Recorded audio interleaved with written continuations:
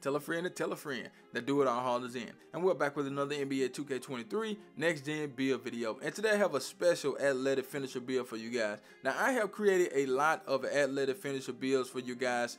And the last one I created, it had Vince Carter with the New Jersey Nets. But this one right here has Vince Carter with the Toronto Raptors. I know a lot of people would love to see that. So once I came across Vince Carter with the Raptors, it was over with, man. I didn't do no more tweaking, but I left it how I had it, and it turned out to be a really good build, okay? So with this athletic finisher, it's a little bit different. I have the highest three-point shot that you could get with the athletic finisher, which is an 84. If you take it to an 85, of course, it will change the name of the build, so I wanted to make sure you guys had that. Of course, we have those elite contact dunk, big driving dunk on this build. We have crazy ball handle, so you will be able to get your own shot.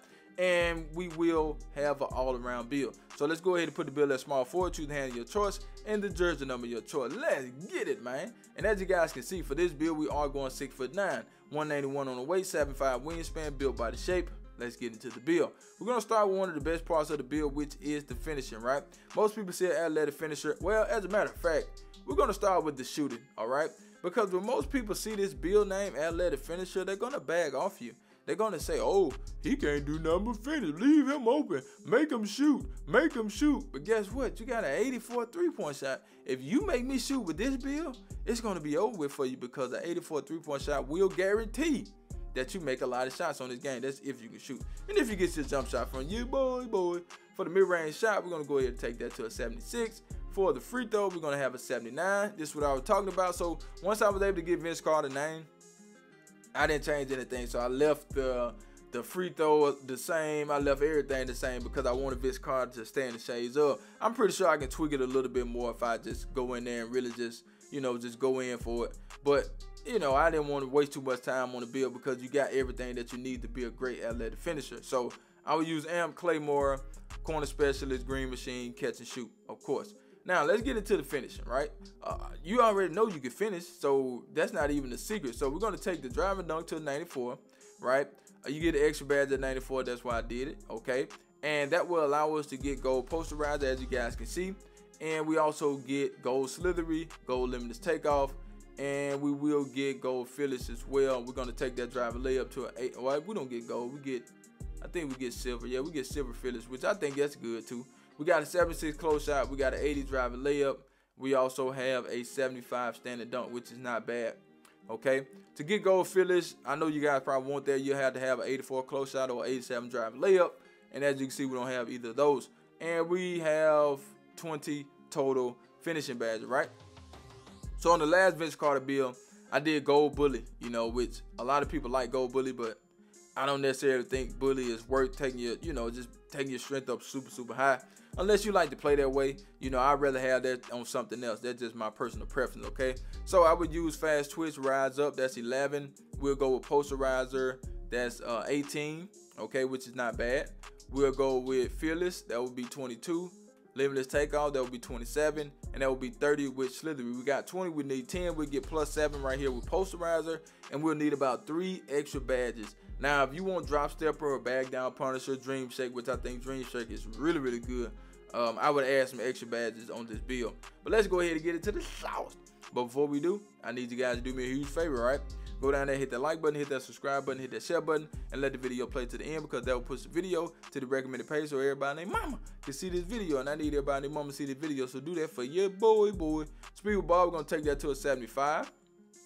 Ball handle is an 87, that's maxed out. Pass accuracy, we're going to get that to a 75. And we do get 20 total playmaking badges, right? And of course, I would use ankle breaker. We're going to break some ankles with this build. You got an 87 ball handle. Now, if you can't cook up with this build, man, you need to go play center or something like that because you will be able to cook up with this build with no problem, man. Hyperdrive is a great badge to have to it, and as it says, it increases the speed at which a player can perform moving dribble moves as they attack down the court. Okay, and that's a very important badge. I would also use quick first step. Very important when driving out of triple threat, so I have the size up. Ball handlers have access to quicker and more effective launches. We want that, okay? And we would also use clamp breaker. So once you get somebody on your hip or whatever, man, you're going to fight off that contact and get to the rim easy. And given the fact that you have that 94 driving dunk, you have some strength on this build, and you have clamp breaker, come on, man. It's going to be hard to stop this build.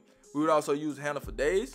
And as you see, it does tell you a player takes less of an energy hit when performing consecutive dribble moves. A lot of people do that, allowing them to chain together combos quicker and for longer periods of time. So we need that badge too. And with those 20, I think you will be able to do what you need to do.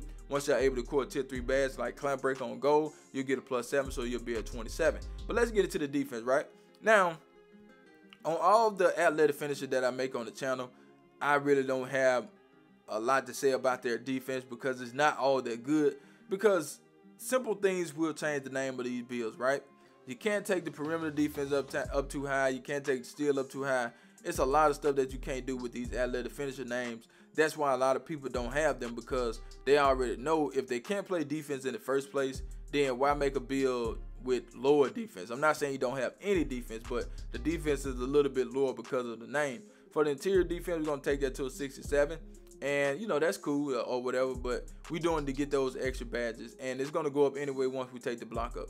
For the perimeter defense, we're going to take that to a 78. Like I was telling you guys, you can't take it up too high because you will change the name of the build. So if you want to change the name of the build, go ahead and take it up. I totally understand. It's fine with me. And a lot of people are going to say the build is trash or whatever, but it depends on who is controlling the build, okay?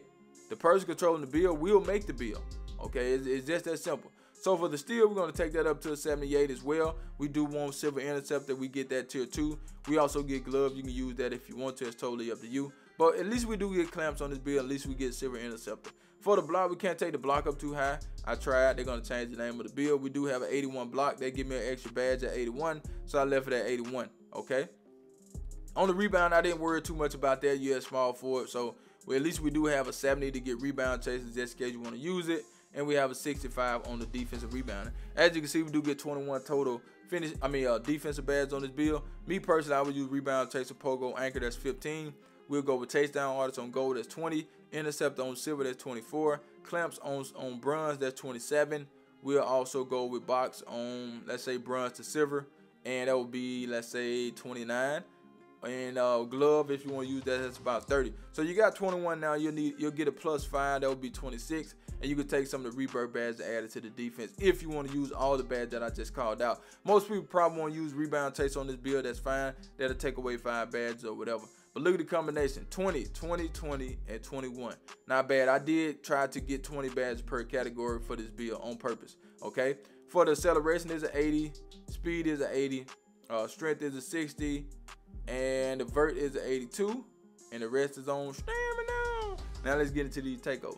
So we have finishing, shot creating, sharpshooting, and playmaking. Okay, playmaking. We just choose something for the video. Are you ready? Because I do not clickbait. Here we go, here we go, here we go. Now we do have shades of Vince Carter right there. We ain't worried about the other two. We got Vince Carter, man. You know what I'm saying? Now you can go tweak it up whatever you want to. We got the athletic finisher. That's the build. Love the video, like the video, whatever you want to do, man. I'm out of here. Charge!